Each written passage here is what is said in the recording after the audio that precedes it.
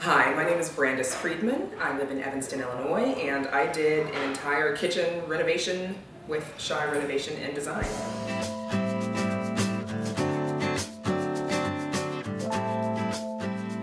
Larry was great to work with from the beginning. At the start, he came out to the house, did a consultation with us, and we talked about what we were looking for and what we wanted.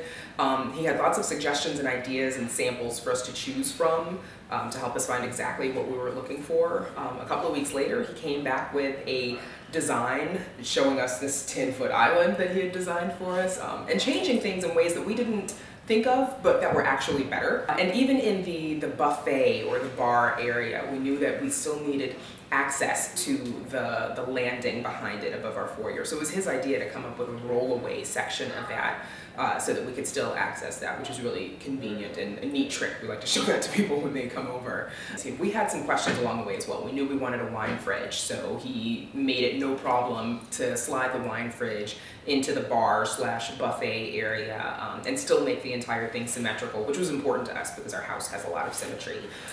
We came up with the double ovens, and Larry was like, this will fit here, and helped us work all of that out. We knew that we wanted this particular kind of French door fridge, so he designed around that. We also really like a couple of neat tricks that he threw in, like our trash can is sort of on a drawer. We can just pull that out and hide it away. So when we've had people over, everybody's looking for the trash can. It's conveniently hidden, which I like, because then that way we just don't have the trash exposed.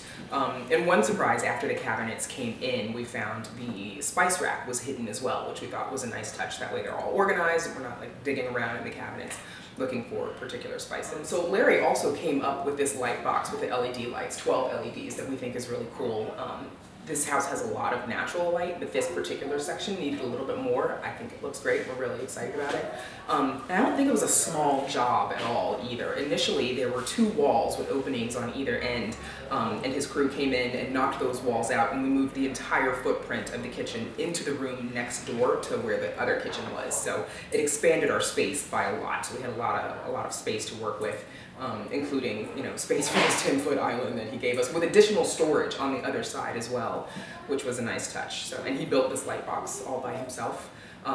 It did take a little bit longer than we expected. It's a big job though, and certainly worth the wait.